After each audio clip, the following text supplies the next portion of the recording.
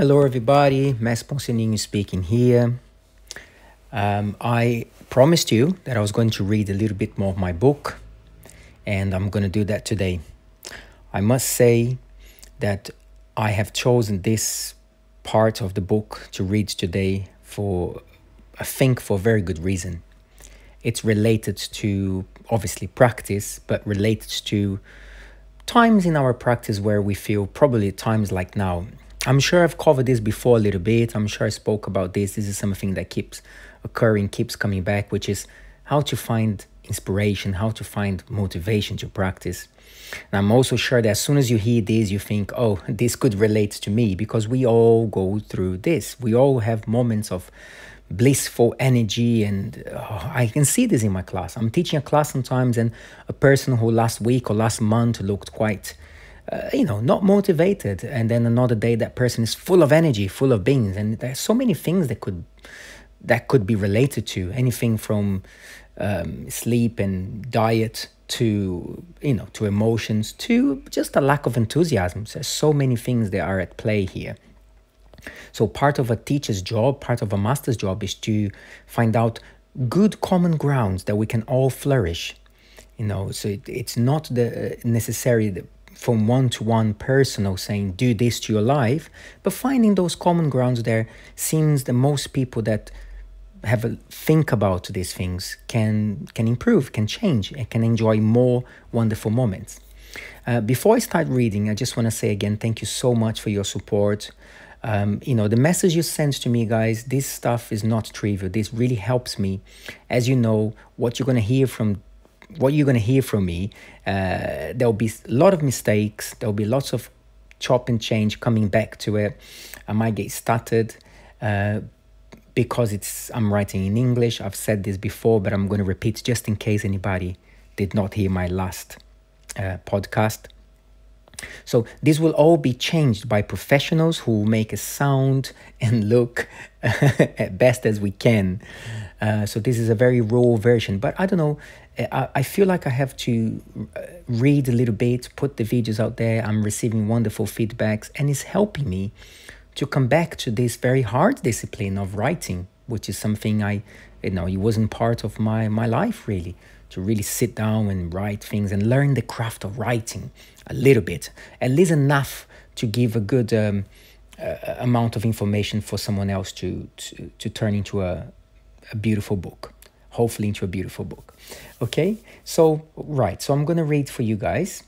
This is called O Plantio, okay, so it's to do with harvesting. And here it goes. You plant the seed, you look after the crop, and you enjoy the fruit. It relates to the stages of mastery. It's a part of system that I have developed to help practitioner to identify where he or she may be in relation to their practice. A kind of timeline derived from those who, after many years of practice, can say something about the process of learning at different stages. If you practice capoeira for many years, then so much around you changes. Anything from the fact that we grow older to new technology. All of this can be taken into account, and many times this will help us to understand the process. Understand this process is exactly what we need in order to keep valuable information nourishing us, and also to get rid of those ideas that may bring unnecessary gravity to our practice. The tradition of the masters has in many ways given us this kind of wisdom. Yet again, we can see this in the way that they move, the songs that they sing, the way they teach, etc. However, sometimes we just need an honest conversation with ourselves on what we want and how to get it. Furthermore, there is another way to which you can add value to the responsibility of your practice. At any level, this can truly change your perspective and spark a new you in regards to your learning. I suppose that what I'm doing is giving you tools on how to learn. We focus on what to learn, and sometimes we don't give tools to help us on the questions of how. Much giving up has happened from the part of those students that simply gave up because of lack of help in the how. This means that even if you have the enthusiasms to learn, if the tools are working against you, you may slowly lose enthusiasm and your practice comes to a halt. The idea of the plantio requires some attention, precisely because they are so simple that it may escape the practitioner. At the very least, this concept can be used to indicate what stage you are, or better, in what stage you found yourself in. Here the question becomes relevant to the individual. You may be at the very start of your practice, and I mean truly at the beginning. Perhaps it's your first year of practicing capoeira. Well, that is easy. You are on the planting stage. You are on the stage where the first seeds of knowledge are placed in your hands. Or you may be practicing for a very long time and you feel stuck. Well, that is not so easy, I'm afraid. When you think the answer was right there, one sentence behind, I may have given you your first rasteira in this book. I have myself felt these falls before. I have felt the stuck phase.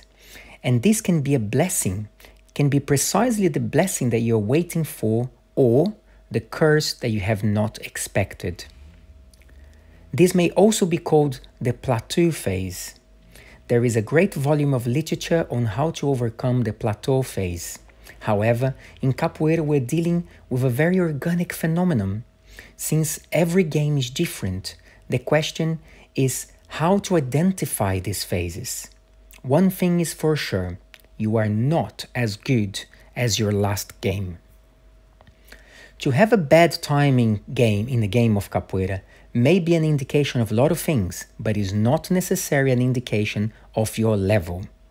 The idea that you play bad one game should not sabotage your integrity as a capoeirista and all the work that you have been doing. I am stressing this point a lot because I have seen great artists that cannot come out of a bad game and they spiral down of resentments to themselves. A feeling that is probably the hardest to change. My tip here is watch the patterns. One bad day, one bad game, that's fine. To get one rasteira, that's fine. To get many rasteiras or to feel lost in many games, that's not fine. Patterns can teach us a lot. Take the example of injuries. You can pull a muscle or twist your foot, and even if they may have no relation to nothing else, but at the time that you start to feel the same spot, the same pain, or the same muscle is injured again and again, then we realize that there is a pattern that we must address in a larger scale. Usually with injury, we start to find the connections, the triggers. It could be the result of a bad posture for many years of sitting down in an office chair, or even the lack of quality breathing, or even more profoundly, childhood traumas that much later reveal themselves as emotional patterns that then become pathological. In the case of these complex entanglements of emotional and physical injuries, we have entire academic studies that devote many years in medicine, physiotherapy, psychology. But what about capoeira?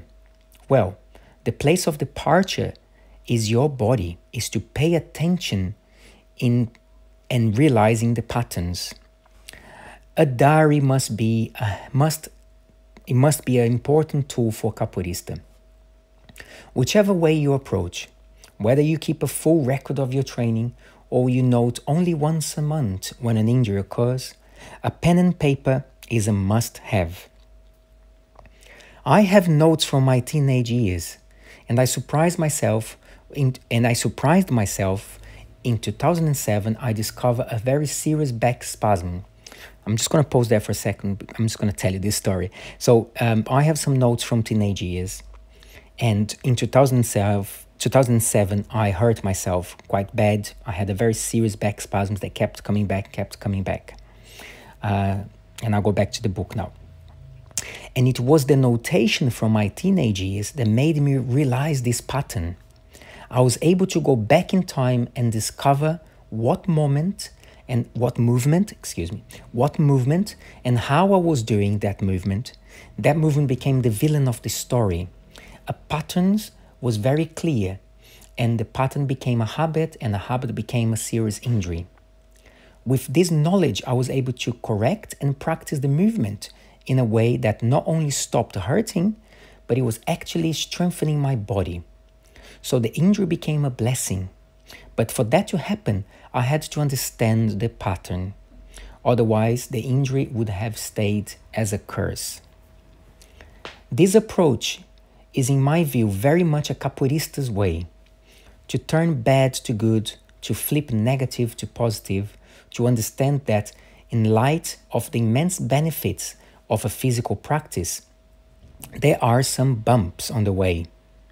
I'm going to pause there. I'm just saying that obviously, if we put on a scale the amount of benefits that we get from practicing something like capoeira, physical practice, it's immense. But obviously there will be bumps, there will be some things that can set us back. It is the act of love to study your movement in a way that eventually you become wiser about yourself. What I meant to say is actually an act of love to study your movements in a way that eventually will make you wiser. We begin by simply increasing our awareness. This is the first step. It may sound elusive, but it's just simply to steer the boat to a new direction. This can put a lot of perspective and give you a chance to see your practice from a different angle. Here is also where a teacher can help you very much. We simply do not have enough time in life to learn everything by ourselves. And even if there is some grandiose meaning behind self-taught accomplishment, it does not mean so much to me. To this day, I'm learning with not only my teacher, but with anyone who I can learn. It does require time and experience to develop an eye for it. But once you become aware, you become the ultimate student. You begin to plant the seeds in the best place and at the best times. I said it's not easy to understand, but that is precisely why we try. We get to work and become our very experiment, the scientist within, the Sherlock Holmes of your process. This is required as all the three stages can be indeed and many times are working together. If you become open to possibilities, you discover this constant chronology of the now. Let me explain. In some areas you are beginning, in others you are advanced, in others you are a master, and in other areas you might be completely unaware of what you need to do. And what is even more exciting is that the times that you are in the don't yet know, the times of unaware, this is the best phase to be. This is exhilarating. The word of the unknown is part of what we call ashe. Here I do not stand as an expert of this profound word ashe. Neither I will give you a dictionary translation. Ashe is, I'm afraid, to say something that makes more sense when you feel for yourself. Remember that I said we don't have time to learn everything by ourselves, but there are things that we can only learn, or better, feel within us. I will, however, suggest many ways that we can approach Ashe, giving you some diagnosis, but not necessarily the remedy. In relation to my scheme of 3, to ask question is a good way to start. Planting the seed is the initial stage of an idea, a desire. You have planted the seed of curiosity by picking up this book. Now, if you look after the idea presented here by practicing, you can eventually enjoy its fruits. It is the simplicity that makes it work. You may have just planted the seed that was needed in your practice. Stage 2 is at first sight the longest one, but that is only because it's the stage that requires more effort. And constant effort can be daunting. To look after the crop is to learn about your crop, the soil, the weather, the seasons, the necessary tools for harvesting, the right time to water the pasture, and the right way to fight pests that could ruin your work. To focus on the growth and to take pride in each stage of the crop. In each stage of the crop. Not only when it's ready to eat, but the slow process of nourishing, and to deepen the analogy, to start from the ground, from its roots. Sorry, you might hear some outside noise here, but I'm just going to carry on. This is the time to ask questions, to investigate, to analyze. This is the time to add value to the forms, and I mean the forms of movements. As you shift the focus to the things and less on yourself, paradoxically, the energy gets rebuilt in your body and allow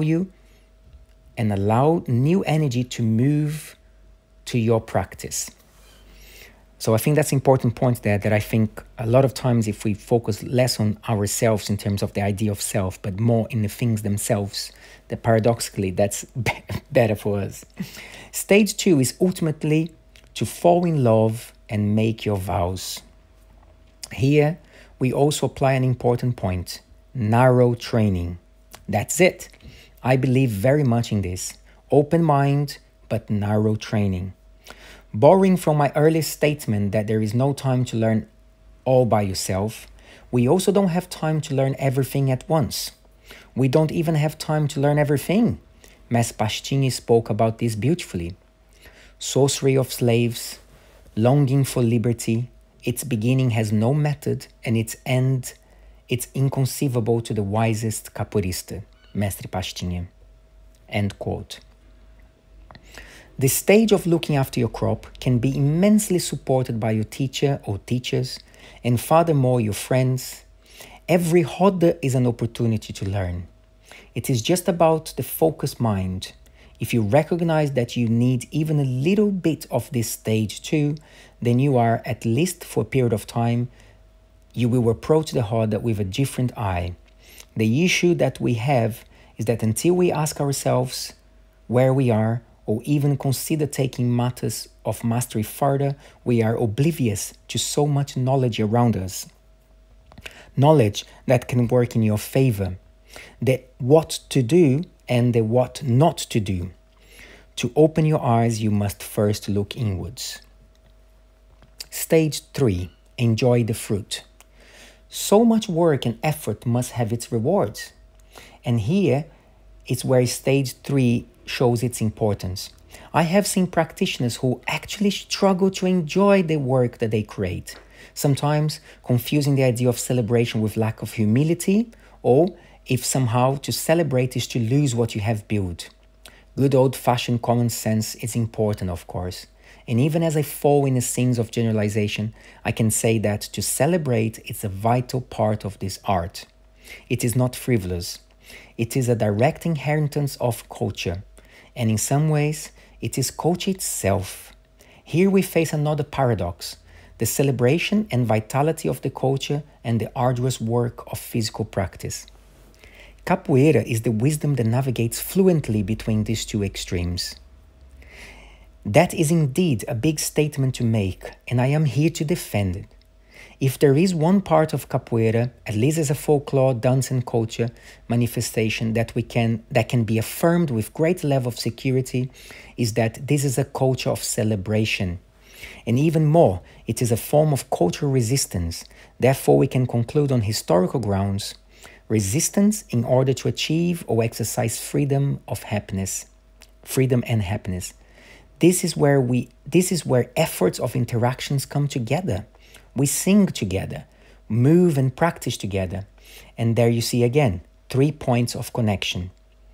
If you have been practicing capoeira for some time, you know that these two worlds walk together. There is pleasure in practicing, but there is also so much joy at the end of a hardcore class. Or as I joke with my students, first they complain that it's too hard. Once they see that I will persist in the hard class, they accept. Then the magic happens. They ask me for more. So complain or reject, get on with it, acceptance, then improvement, the feeling of more please. When I teach a hard class, sometimes I see some angry faces. And then I remember the wise words of my grandmother whenever I did not want to do my chores. Get on with it, as I'm not scared of angry faces. In another way, what I'm saying is that hard work will have its rewards, especially if responsibility was your currency. I have used this scheme in some important times in my career. Once I began more conscious of them, once I become to be more conscious of them, I could see times where I was not putting the work in as much as I was expecting to be celebrated or as much as I was expecting to enjoy.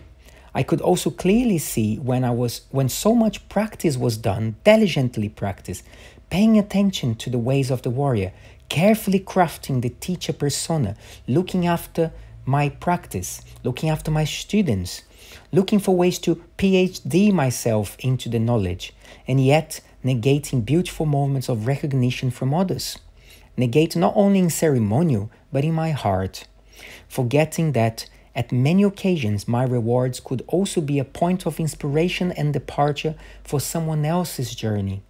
I fail to realize that heartfelt gifts sometimes represented precisely how we impact each other's lives. Take time to celebrate. It may be simply you telling yourself that the work is great and then you feel honored for the efforts of those around you and obviously your own efforts. Or it may be where you decide to devote your practice to someone else.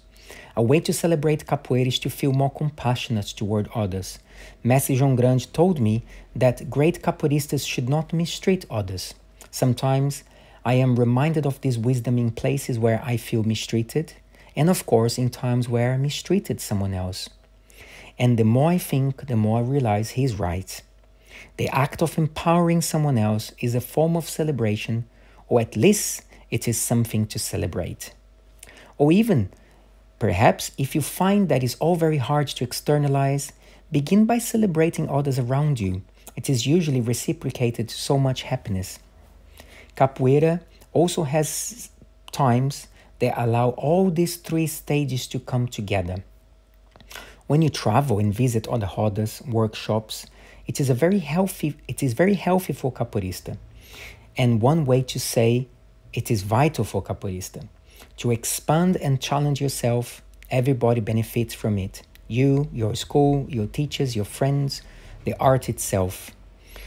One of capoeira's most shared wisdom is, go and see for yourself.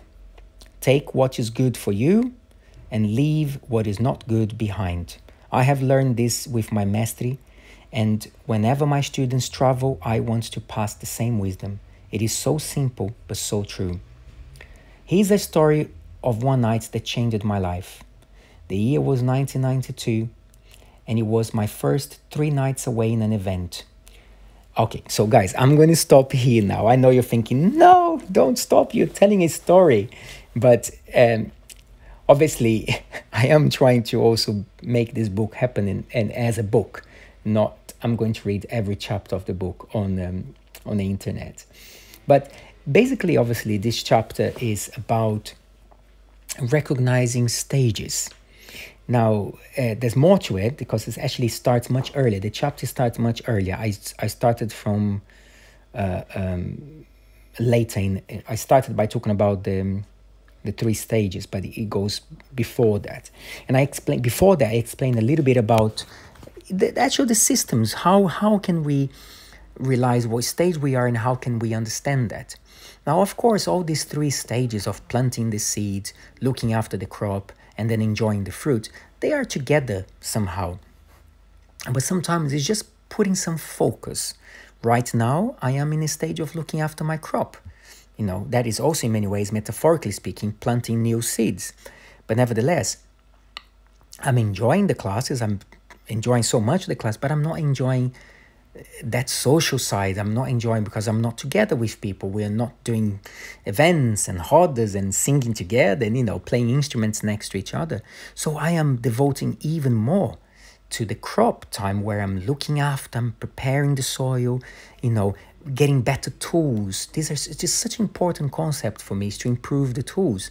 As I said in the beginning, you may be enthusiastic. This could be a game changer because you can have great enthusiasm, yet the tools are not sharp enough or you don't have enough support, and then you lose enthusiasm. So in many ways, that is a sabotage because it's not you. You may be really willing to learn, but you just need some better tools. A lot of times, I'm not taking responsibility away from you. I'm not taking responsibility away from us. But sometimes it's not our fault that we lose enthusiasm. It could be lack of knowledge around. Now, it is our fault if we don't look for it. That's true, because now there's so much that we can do.